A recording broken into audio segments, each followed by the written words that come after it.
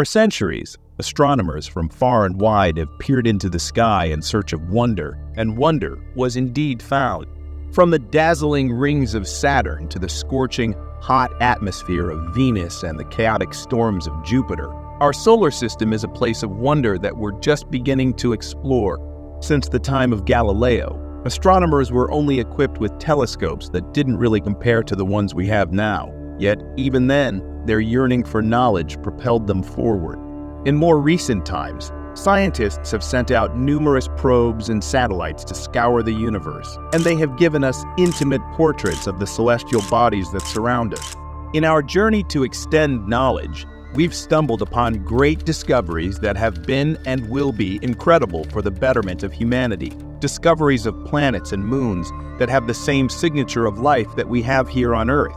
Revelations in their cosmic composition edge us closer to answering that infamous question: is there life out there? The blunt answer is that yes, there may actually be life out there. Over the past few decades, we've managed to look at the intricacies of the planets that surround us and their orbiting moon. Through these studies, scientists have discovered that there are already the ingredients of life in these celestial bodies. Numerous moons, especially, have been identified with the possibility of possessing said ingredients of life. Join us as we take a deeper look at some neighboring bodies that show signs of supporting life. Before we dive straight in, let's talk about habitability. It's the study of whether a moon could potentially host life. But remember, potential doesn't mean certainty. Knowing if moons are habitable is important for finding extraterrestrial life. However, there are certain factors to consider.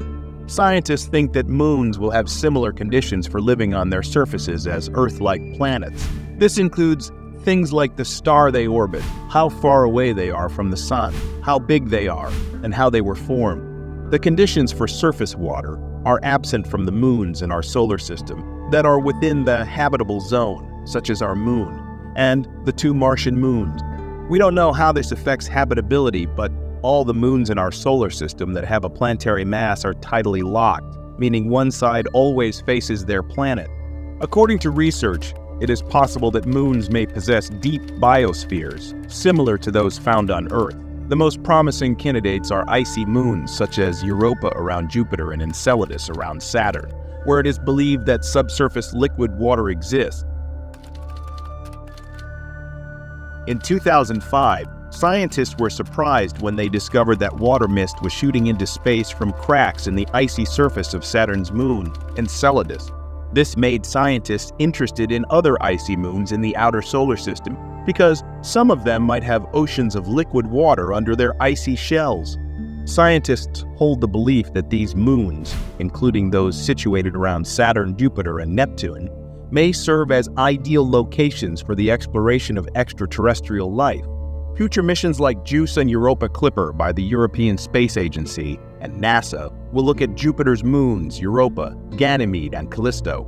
These missions will provide us with valuable information about the outer solar system. Researchers from the Network for Ocean Worlds, commonly known as NOW, hold the belief that these moons may possess the necessary conditions for life, including liquid water and interactions between water and rocks, akin to the environments found on Earth that support microbial life. Numerous moons such as Enceladus, Titan, Triton, Europa, Ganymede, and many more have the potential to support life in various forms, including frozen regions, saltwater oceans beneath their surfaces, methane and ethane rivers, and brines in deep craters.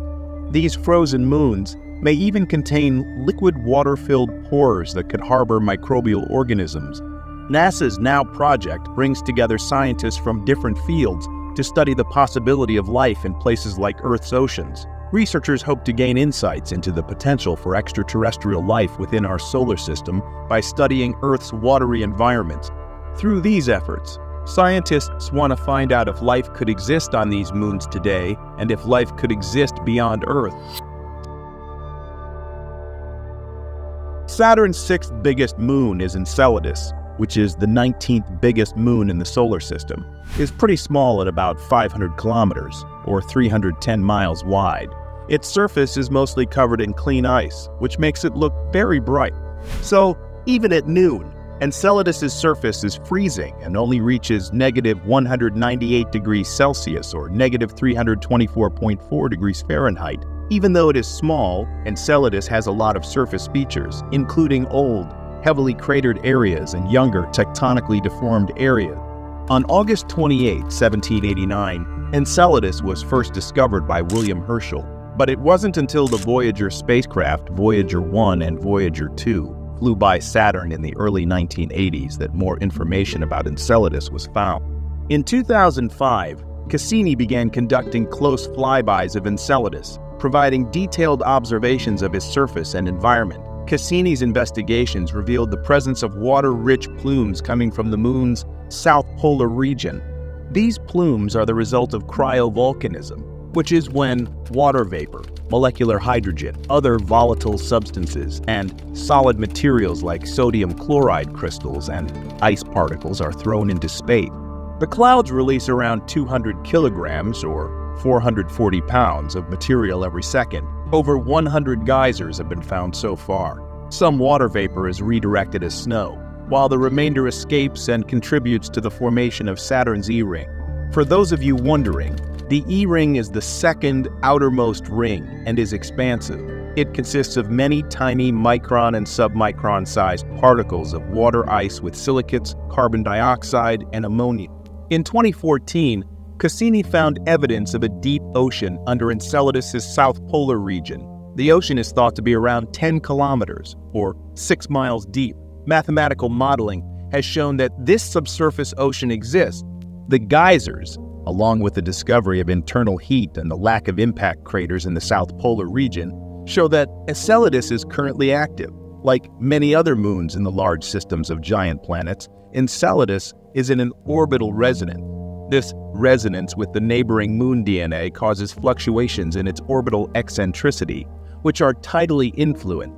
This tidal heating generates internal heat, fueling the moon's geological activity. Cassini looked at the gases in Enceladus and found evidence of a process called hydrothermal activity, which is any process associated with igneous activity involving the action of very hot water. This could be causing complicated chemical reactions. The ongoing investigation suggests that the hydrothermal environment on Enceladus could be suitable for microorganisms, similar to those found in the vicinity of Earth's hot spring. Additionally, the presence of methane in the plumes could be attributed to biological processes. Enceladus is a defiant discovery, but Titan, the largest moon of Saturn, is as fascinating, if not more so. The celestial body stands out for several reasons. First, it has a dense atmosphere, which is a characteristic shared only with Earth among known objects in space. Second, Titan's surface is dotted with evidence of solid liquids, making it an exceptional spot for scientific exploration. Titan is one of the 7 moons in orbit around Saturn that has a rounded shape due to its gravitational forces. It is 50% larger in diameter than the Earth's moon and 80% more massive. In fact, Titan surpasses Mercury in size, although it is only 40% as massive. Titan was discovered by Dutch astronomer Christian Huygens in 1655. It became the first known moon of Saturn and the 6th known planetary satellite. It orbits Saturn at a distance of 20 times the radius of Saturn itself. If you could see Saturn, it would be 11 times bigger in Titan's sky than the moon looks from Earth. Titan is composed primarily of ice and rocky material, which is likely arranged in layers with a rocky core in the center. Its surface is young and has a smooth texture with few impact craters. The 2004 Cassini-Huygens mission revealed the existence of liquid hydrocarbon lakes in Titan's polar regions, which were previously undiscovered. The atmosphere of Titan consists mainly of nitrogen, with minor elements playing a role in the formation of methane and ethane clouds. These atmospheric conditions result in weather patterns resembling those found on Earth, such as those caused by wind and rain. Because of this, Titan has features like dunes, rivers, lakes, and seas, likely made of liquid methane and ethane, and deltas. Its climate changes with the seasons like Earth's weather patterns do. With its intriguing mix of liquids and a nitrogen atmosphere, Titan's methane cycle bears striking similarities to Earth's water cycle. The temperatures on Titan, however, are considerably lower, averaging 94 Kelvin, -179 Celsius, or -290 Fahrenheit. These distinctive features make Titan an intriguing celestial body that's worth further investigation. Cassini launched a lander on Titan, the alien world most similar to Earth, with vast plains and canyon lands. It ascended onto a plain composed of ice grains and discovered evidence of immense hydrocarbon lakes. Like Earth, Titan has a dense atmosphere made up mostly of nitrogen, but it lacks oxygen. The moon has a lot of liquid methane and ethane, which makes it look hazy and orange. The compounds have a similar circulation cycle to water on Earth, which could support methane-based life. Moving out of Saturn, we come to Triton, a moon that orbits the planet Neptune. It was discovered by an astronomer named William Lassell on October 11, 1846, just a few weeks after Neptune was discovered. Triton is the largest moon of Neptune, and it offers some unique features. One unusual thing about Triton is its orbit. Triton is different from other moons because it moves in the opposite direction of its planet's rotation. Scientists believe that Triton originated as a separate object in the Kuiper Belt, a cluster of icy objects beyond Neptune, and was subsequently entrapped by Neptune's gravity. Triton is about the same size as Earth's moon, and it always keeps the same side facing Neptune. However, because of its tilted orbit, both of its poles get a turn facing the Sun. Triton has a diameter of 1680 miles, or 2,700 kilometers. The surface of Triton has few craters and is covered in smooth volcanic plains, mounds, and round pits made by icy lava flows. Triton has a density that is twice that of water. This satellite has a denser mass than almost any other satellite of a celestial body. Europa and Io have higher densities. This suggests that Triton's interior contains more rock than the icy satellites of Saturn and Uranus. Triton has a frozen nitrogen crust and an icy mantle believed to cover a core of rock and metal. Researchers believe that the icy layers are composed of a rocky and metallic core.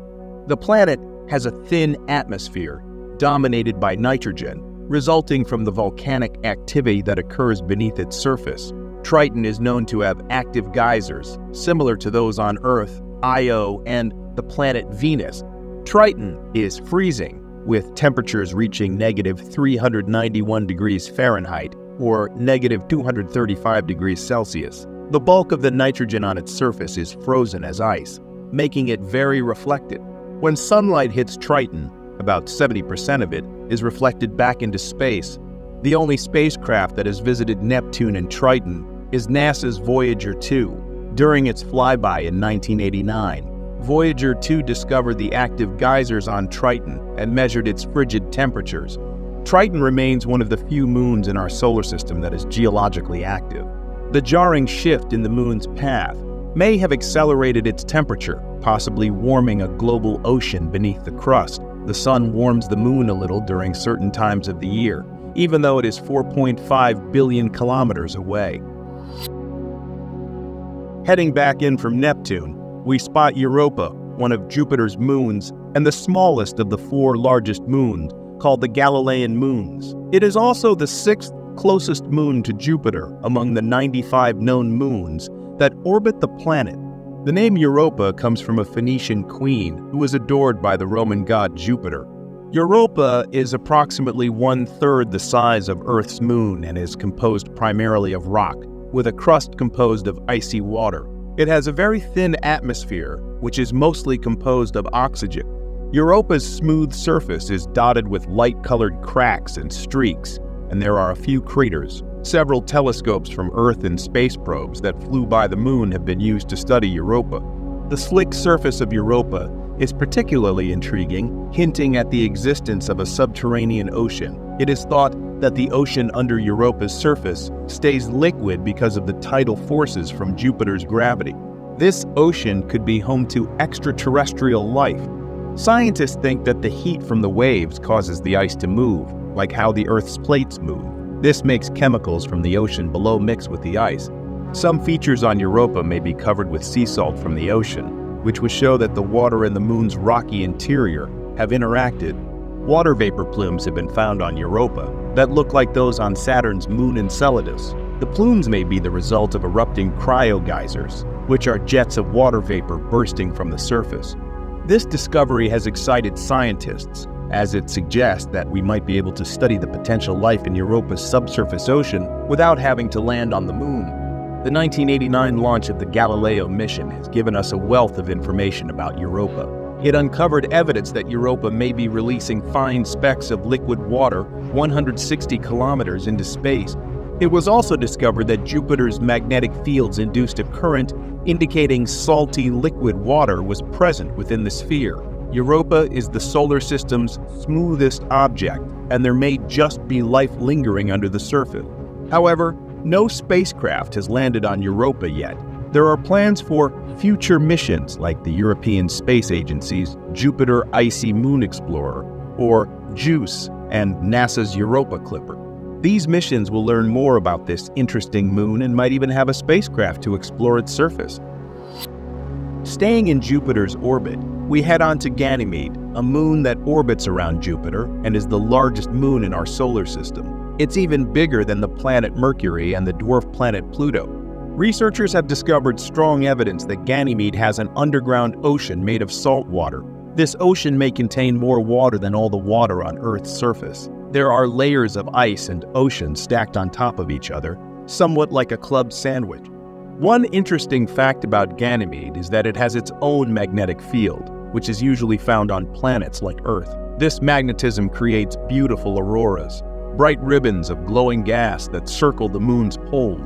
The aurora sways when Jupiter's magnetic field fluctuates, providing partial evidence for a large saltwater ocean. There is also evidence that suggests that Ganymede possesses a comparatively thin atmosphere composed of oxygen. In June 2021, NASA's Juno spacecraft captured new pictures of Ganymede's surface. These photos revealed craters, diverse terrain types, and long contours that could be the result of tectonic turbulence. The moon's magnetic field is generated by a core made of metallic iron deep inside Ganymede. Around the core, there is a layer of rock and, on top of that, an icy shell.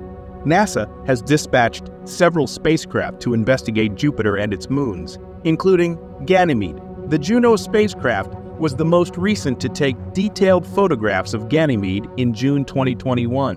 The moon could contain numerous layers of rock, water, and exotic high-pressure ices. The interactions between rock and water are the foundation for the wide range of microbes found on our planet, and Ganymede may have that same characteristic. It is going to take time, but in the years to come, we will know much more about these moons, and eventually answer that infamous question, is there life out there? But until then, tell us, what do you think? Which of these moons has the best potential for life? Will Enceladus' subterranean oceans reveal extraterrestrial life? Or is Europa the best candidate? Let us know in the comments below. And as always, thanks for watching.